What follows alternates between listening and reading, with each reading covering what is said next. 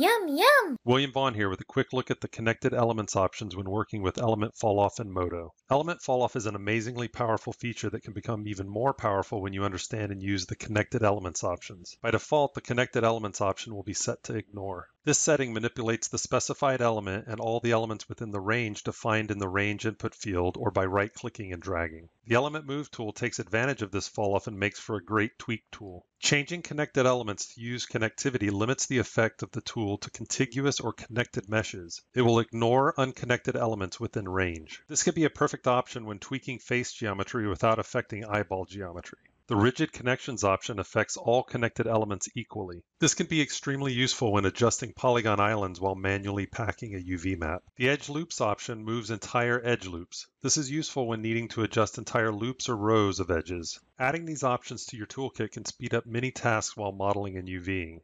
Oh, look at the time.